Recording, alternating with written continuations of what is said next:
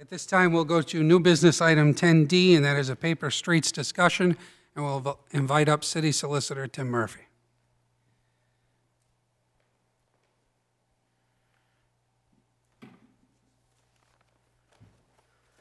Good evening, Mayor. Good evening, Council. I apologize for being a few minutes late.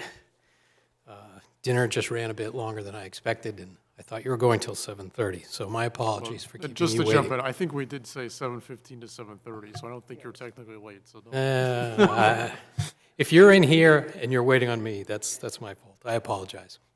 So tonight, the mayor and the administrator thought it would be helpful if we spent a little bit of time discussing paper streets, what they mean, how they work, both for your benefit and perhaps for the benefit of the public that may be still watching tonight. We hope that's many, many people.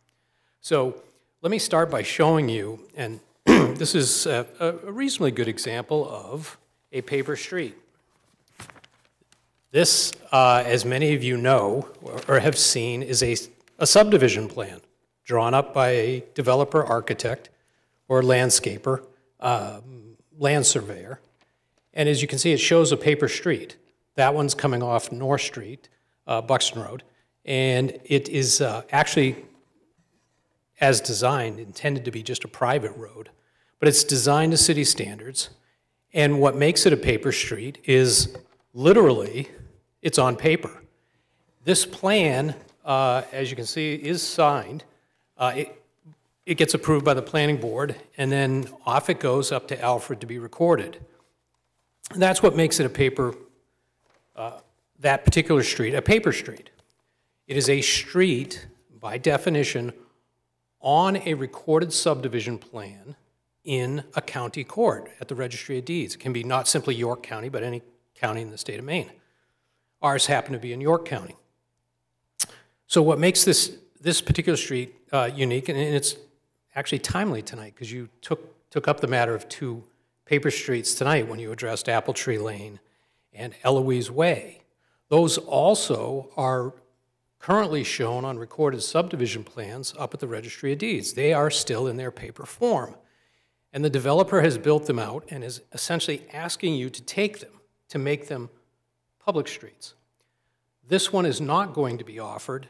It's intended that it's going to stay private, but nonetheless, interestingly, once it's recorded in Alfred, even if the developer does not offer it to you, as was done in the case of Apple Tree and Eloise Way, you as a city, as do all municipalities in Maine, have a right that's called incipient dedication to actually take a paper street that is recorded on a subdivision plan and say, well, we actually want to make that a public way. We think there are important public interests that could be served by having a particular paper street converted from paper into an actual physical road on the face of the earth. Most times we wait for the developer because we don't want to spend the money wisely. We let the developers do it. But there could be an occasion, and Maine law provides for this, where a municipality on its own decides it wants to accept a paper street. In fact, back in the mid-90s, Maine realized that there were literally hundreds and hundreds of paper streets in recorded subdivision plans throughout all the counties of Maine, and that they were becoming a problem for the towns to keep track of. There was always a question about, well, what's the status of a particular strip of land, who has rights in it, who can build in it? So the Maine Municipal Association, in conjunction with the courts and the state legislature, started to set some ground rules about these things. And they essentially created a law that said to municipalities, we're going to give you a 20-year period of time to make a decision on all the paper streets in your community. So back in 1997, Saco had dozens of paper streets on recorded subdivision plans. And Peter Morelli, was former economic development director, was tasked with the mission of listing them all and making an initial determination whether the city wished to preserve its rights in some of those paper streets or whether it wanted to forego them. And those that it felt, the council felt had a particular interest or concern of potential use, future use for the city, those were scheduled on a list that was recorded up in the Registry of Deeds. The list essentially saying, we, Saco, still have an interest in a bunch of these paper streets. We'd like to preserve our rights. If we didn't list the street back in 1997, then our rights in that particular paper street evaporated. The goal of the legislature was to slowly, over time, start eliminating all these paper streets so that the abutting landowners could be assured of what their title was. And that's part of what I want to talk about in particular, is because there's confusion about these paper streets in the eyes of the public, I think, in particular. And keep in mind, these paper streets are all over the city. The bulk of them, though, tend to be down towards the waterfront or out in the North Saco area, the less developed portions of town, and also the beachfront. So there's an interest in these areas, and the confusion runs because we think of them, and perhaps the public thinks of them, because they're listed paper streets, as somehow belonging to the city of Saco. And that's kind of a misunderstanding about these paper streets. The city does have a right to accept a paper street and take title. This is this phrase called incipient dedication. It's a power of the city to come and look on this particular plan, in fact, and say to this particular road, even though the developer hasn't offered it to us, we think there's an important public right or interest here, and we'd like to build out this road and make it a public way. That's the city's right of incipient dedication. However, the underlying title in a paper street, so it's shown as paper in the Registry of Deeds, but actually the abutting landowners own to the middle of that paper street. They own, until it gets built out and is accepted by the city, technically the abutters will own to the middle section of a paper street. So they're not truly city roads until you vote to accept them. Title remains with the abutting property owners. So where this has caused some problems in the past has been the abutters don't always know they own it. We're starting to learn here at the city that even though the abutters own it, we haven't always uniformly taxed everyone for the additional land that technically they own, because we think of it as potentially a paper street and therefore might someday turn to the city. And then the third aspect of the paper streets that has been a little bit of a cause for concern is that members of the public may think they have a right to travel over these paper streets, either by vehicle, but more likely by foot. So people can begin to see them as city property, with the city, they as a member of the public being and having an opportunity to pass across the land that comprises the paper street as if it were there physically on the face of the earth. And that simply isn't the case. In many cases, people who are the abutters of paper streets, regardless of where they live in the city, tend to think of that land as theirs, and it is. And so they will put fences, sheds, shrubberies, parked vehicles, all kinds of things we found over the years end up in paper streets. And so people make good use of them, as they should. So this can cause confusion for the public if they think they might have a right to pass over these properties because they don't understand why an abutter may have put a garage on them. Now, these abutters that do put permanent improvements like garages are certainly at some risk because the city has the incipient right of dedication. The city can take the land, and if we want to build out a road and there's a garage on it, then the garage would have to come down. But in most cases, we're not going to take these paper streets. We might in a few, but in most, we haven't. So those tend to be the issues that we see popping up. For you, we haven't been taxing the land as if it's owned by the abutters. So that's, I can say assessing is now looking at that, and at least the last information I heard, they are being taxed. Oh, good. Yeah. So that's something that hasn't been done in the past. So it's good to generate an extra revenue because the people are essentially exercising dominion and control over these parcels of land. They view them as theirs, which they are, until such time as the city chooses to accept them. I mentioned earlier that in 1997, we had set up a list of paper streets we had an interest in. This was a fairly long project by Peter.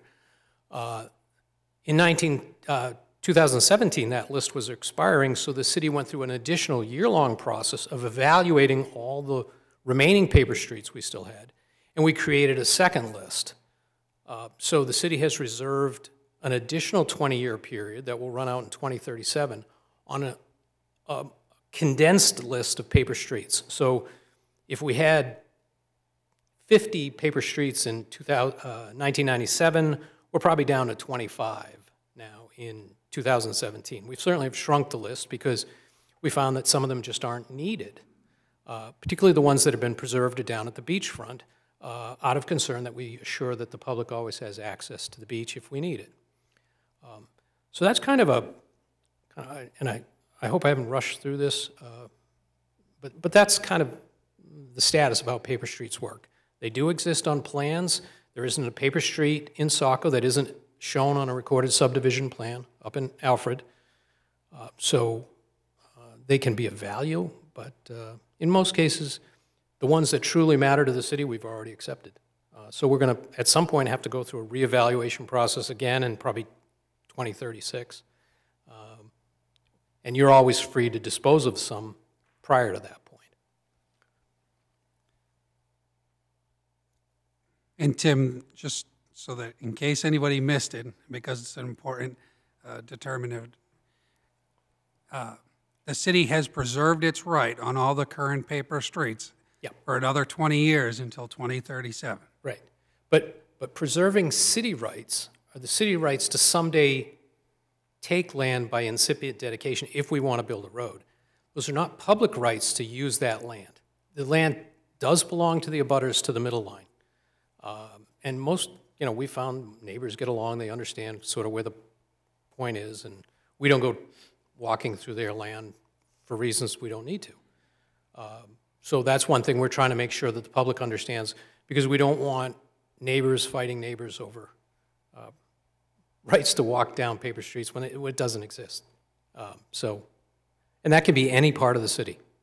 We have paper streets in all the wards of the city. Any questions for City Solicitor Murphy? Councilor Berman.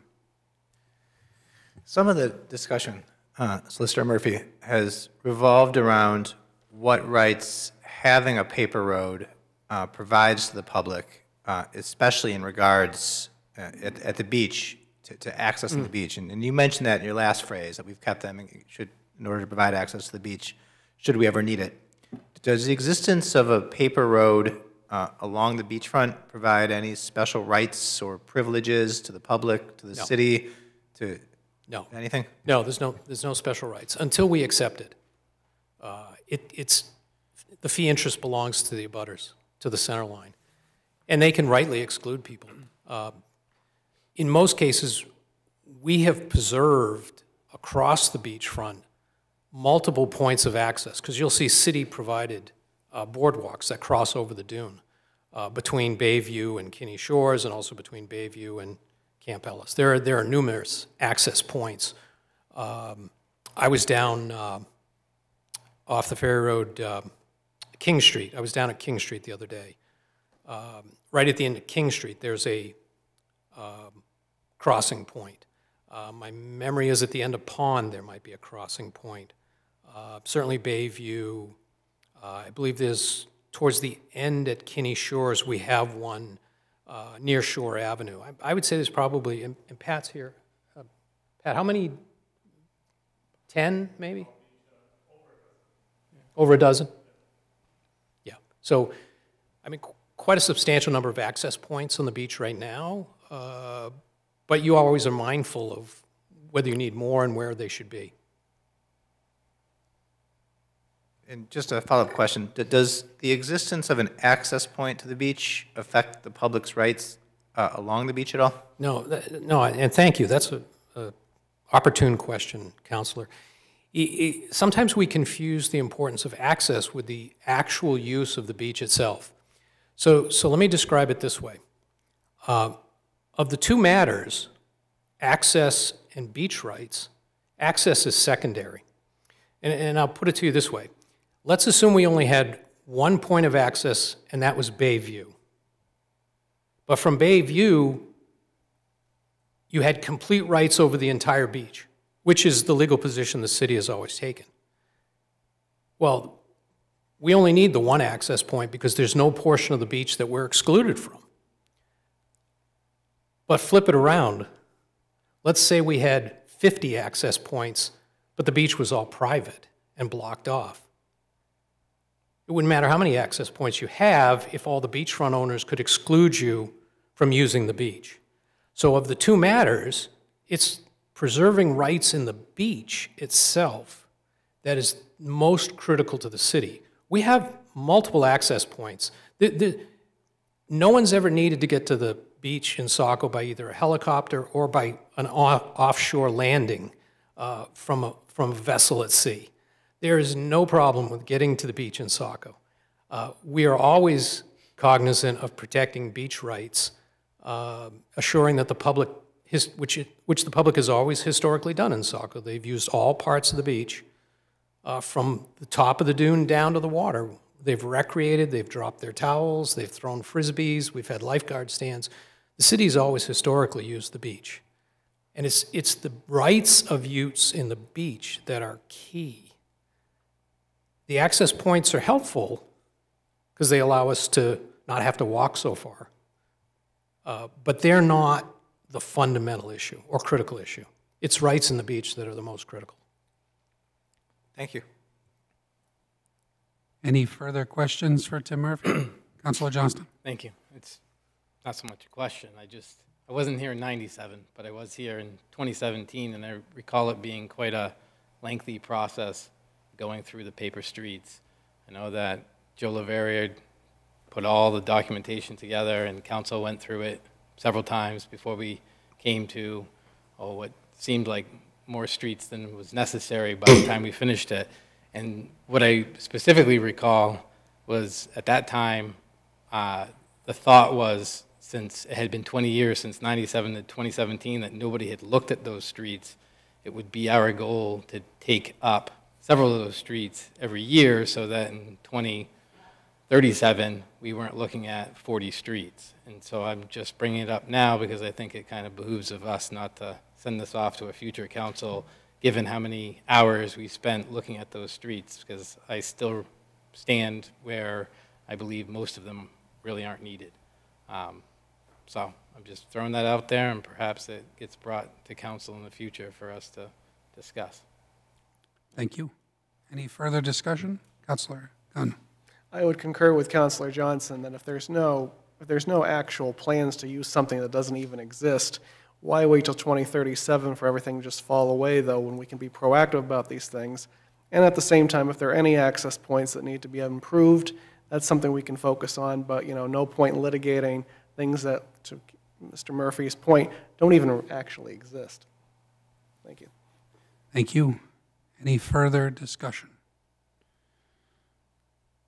Councilor Purdy. Thank you. The only thing I would ask is if we could be provided a list of the existing paper streets in Saco. Yep. Councilor, I'll have that sent over to Brian's office tomorrow morning, first thing. Sure, absolutely. Any further discussion? City Solicitor Murphy, thank you very much. Happy to be here, anytime.